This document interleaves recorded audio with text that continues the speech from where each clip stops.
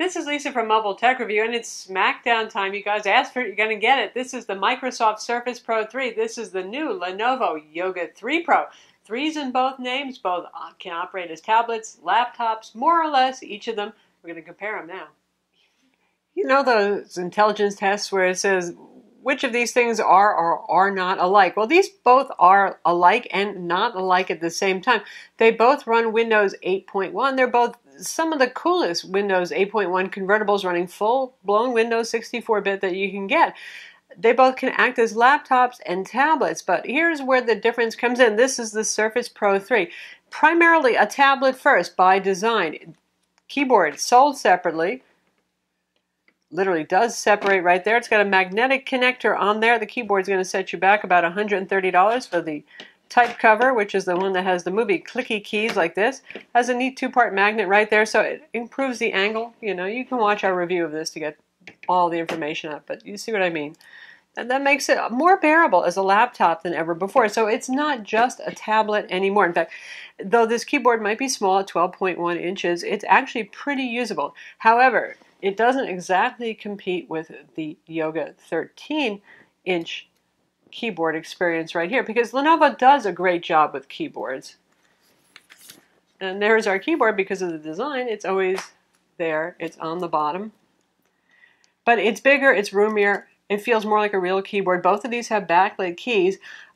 This is not my favorite Lenovo keyboard because this thing is so crazy thin that, you know, you can't have that much key travel there. But it's pretty darn good.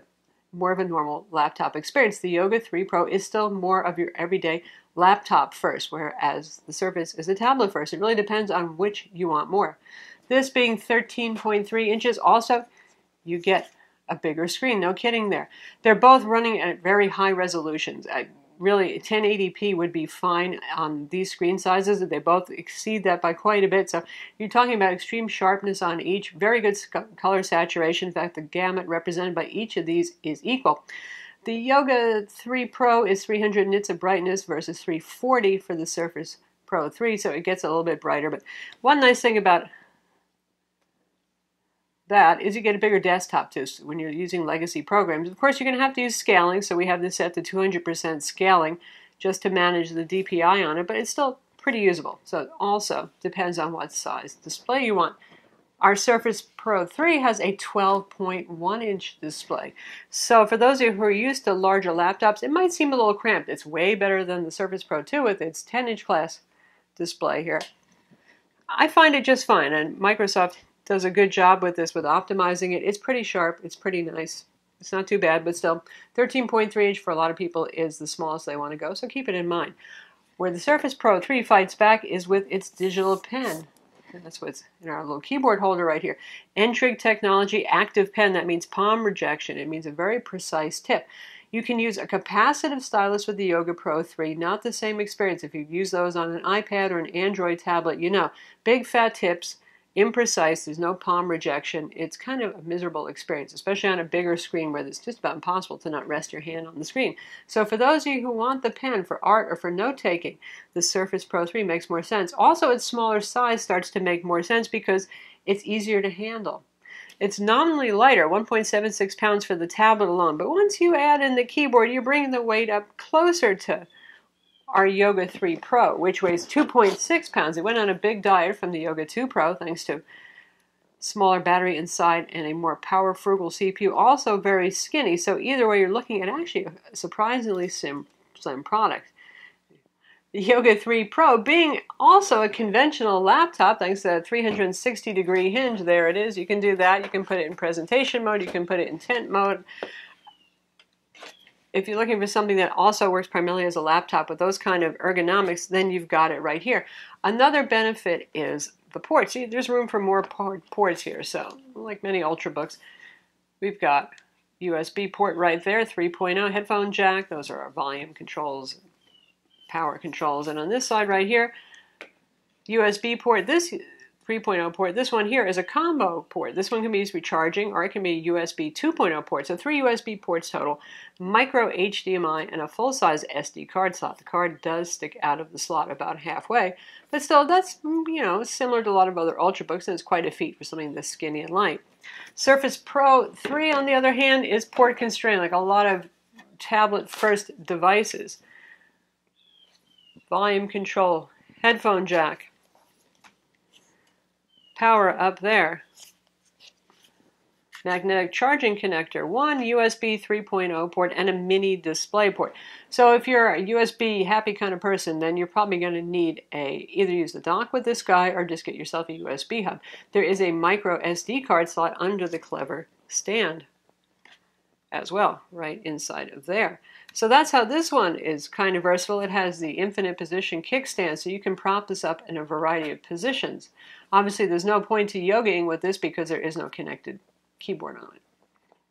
Now, in terms of portability size-wise, obviously the Surface Pro 3 is going to have the smaller footprint. If you need to fit it into smaller bags, those really teeny hotel safes, that sort of thing, this guy can go just about anywhere with you. It may be thin and light, but it's still got the footprint of your standard Ultrabook. Now, in terms of performance, here's where you're going to be surprised that the Surface Pro 3 actually pulls ahead.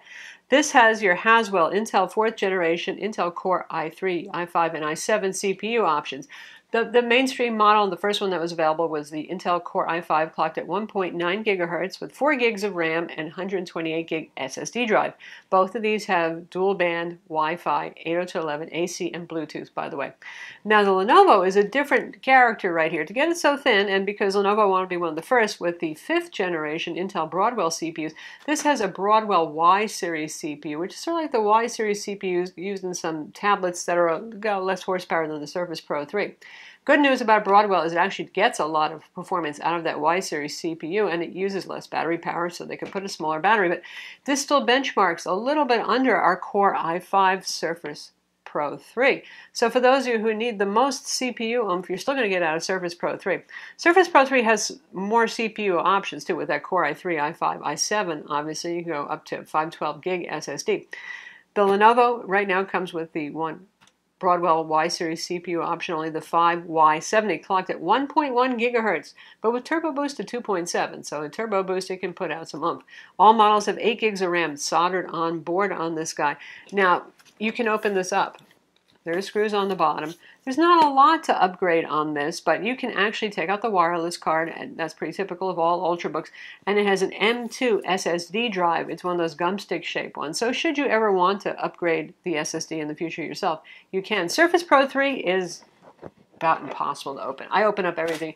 This is not something you want to open up, get involved in things like trying to suction cup the display off. So buy what you need when it comes to this one, and if upgradability is important, while the Yoga 3 Pro is not wildly impressive in terms of upgradability, at least you can open up and get to some things. Not so with this. You're going to send this in for service if you need to do that. Now, in terms of pricing, because this Surface Pro 3 is available in different configurations of those CPUs, the i3 starts at $799, and that's with a paltry 64 gig SSD. Not really enough for Windows 8.1. The Core i5, the mainstream one with the 4 gigs of RAM and 128 gig SSD, is $999. Aha, but don't forget to factor in the $130 keyboard I'm sure most of you are going to want with this. And then the i7 depends on which size SSD you get with this. You can go up to an i5 with a 256 gig SSD for $1299, which happens to be the same price as the 256 gig Lenovo. And if you want to go up to the 512 with this one and an i7, you can go to almost $2,000 with the Surface Pro 3. For Best Buy price is $1,500. You can get still the same Intel Broadwell CPU, but you can go up to 512 gig SSD for $1,500. The list price is higher, but that's about what it's going for. This guy with the Core i5 and 512, you get around the same price, a little bit more, if Microsoft were to offer the 512 with the i5. So anyway, you're looking, in terms of storage capacity, they would be about the same price, at $1299 if you wanted the 256 gig. However, this one's a bit more versatile in offering more configurations and therefore more price options too. So if you're on a tight budget, the $1299 for the Yoga 3 Pro entry-level price might be a little tight for you, but you can get the $999 Surface Pro 3 and still get a very solid spec machine. Now, between two very similar, say, Ultrabook kind of models, we could declare a winner here. Honestly, in this case, the design and the use cases are so different, there is not a clear winner. Do you want a tablet first? Do you want something that's really small, very portable? Adding the keyboard on doesn't really increase the size much at all. We got the magnetic keyboard right there. It just goes right on. Very easy. Very light. Or do you want something that has more of true laptop ergonomics? That would be your Lenovo 3 Pro. Do you need the pen? The pen right here, that Surface Pro 3 is the one that's going to be the one for you then. Do you need as much horsepower as possible? Right now the Surface Pro 3 has got a little bit more horsepower here. Do you need ports? No. We're back to this more conventional laptop design that does allow for more ports. So hopefully now you can see which one's going to fit your needs most. Tablet first with the pen design right there, something that fits anywhere for super light compact travel, or something that really can stand in for your average 13-inch laptop / Ultrabook.